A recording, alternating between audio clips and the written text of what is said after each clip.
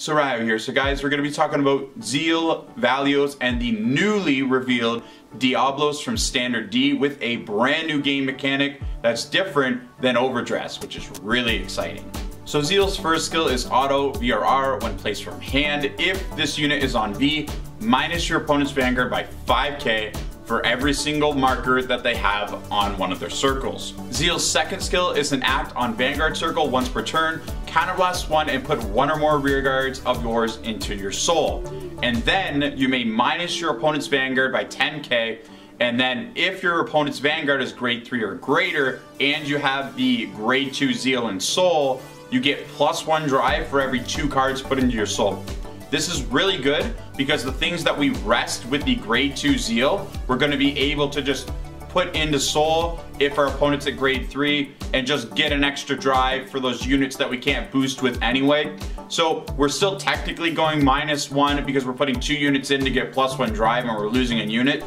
But it gives us a little bit of extra advantage where we need it, and it gives us a secondary skill to kind of just get a bunch of drives. And in premium with Laurel, it can be extremely scary if you're able to give it a bunch of drives and then recall a new hand and just go ham. So the first skill is really awesome as well because it works really great in tandem with the second skill by giving us free units to use for that secondary skill. And then on top of that, we get free units when he's placed on R as well. And we get all of that for just doing what our deck already does, plus punishing our opponent for spamming gifts, which is always a great thing, especially in V-Series because gift spam has become a problem. Overall, I just think Zeal is a great card. The entire lineup from the grade 1 to the grade 2 to the grade 3, they are all absolutely amazing, and it really upped the consistency of the Zeal line as well as making it actually threatening.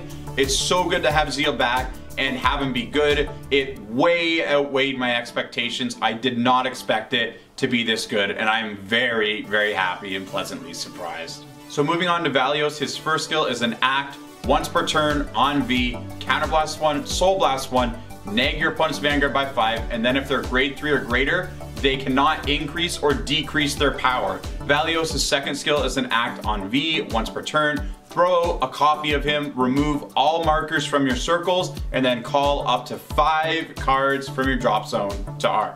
So Valeos' first skill is actually really good. Like just being able to lock your opponent at 7 or 8 depending on what gift they play is really amazing, especially since the old Valeos locked them at 11. I am very sad though that Valeos does not have the old skill that allowed you to call a unit and then draw a unit and then give that called unit +2 for a counterblast, because that skill was really nice and it would have been nice to get something along that lines but maybe swapped out for a soul blast. So I don't like the second skill of Valeos because it actively punishes you for getting advantage, and it's inconsistent because you have to get 2 Valeos out of 4 in your deck, which is an issue because in card games, if the boss card is inconsistent with its advantage and needs to be more consistent than the deck needs to be, or if the boss card doesn't have any draw advantage, the deck is supposed to have draw advantage to make up for the lack of advantage in the boss card.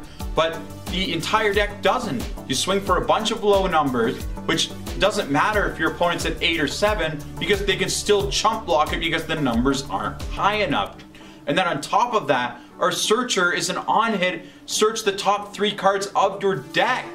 That's bad. It doesn't even matter if it can boost something and that unit can hit for the top 3 search. If you're searching only 3 cards off the top, a good portion of the time, you are going to miss that search because it's very unlikely. And it really is sad because Valeos' third skill is actually really good. Like being able to swing with a unit and then switch another unit with it at the end of the battle is great and really helps the deck get more attacks in. But like I said, the issue is that the deck has no draw advantage and it's inconsistent. So it's always gonna lose. It's just gonna end up being a 2 tech in Revon, which makes me very sad as a Blue Wave player because I was excited to be able to finally play Blue Wave Premium, and not being able to do that sucks, especially considering that he's one of the most 2 iconic units in Aquaforce. So Diablos Violent Bruce's first skill is auto on Vanguard circle at the start of your ride phase, you final rush. His second skill is auto on V when he attacks. If you're in final rush, then you get to Soul Blast 5 and stand all of your front row rear guards.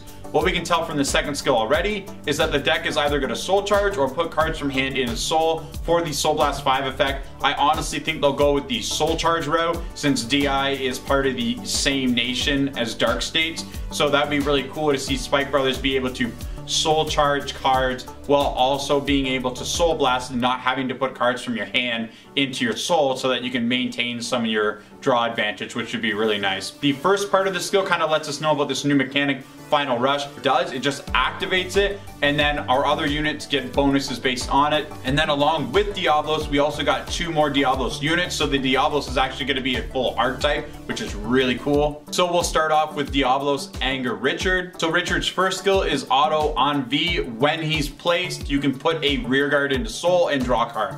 And his second skill is continuous on R. If you are in Final Rush, he gets plus 5k. Richard's first skill is really great because it's going to allow us to build up the soul while not losing hand advantage. And the second part is also really good as well because most of the time we're going to be going into Final Rush based on these 3 card reveals that I'm seeing right now. The second skill is really nice as well. Just having a 15k rear guard is really nice. Next up, we got Diablos Bad Steven. Steven's first skill is that when placed on Vanguard Circle, grab a card from your soul, call it to the back row center rearguard circle, and then soul charge 1. And Steven's second skill is exactly like Richard's second skill, continuous on R. If you are in Final Rush, this unit gets plus 5k. The thing that makes this skill so great is you're getting a free unit, not losing any soul, and the cool thing is it ties in the soul charge from DI, which means we may possibly see some DI units. Spikes plus DI for the first start deck would be really freaking cool. If you guys enjoyed what you saw, make sure to subscribe for more card fight memes, card fight deck builds, and card fight reveal videos. And as always guys, let the wind blow.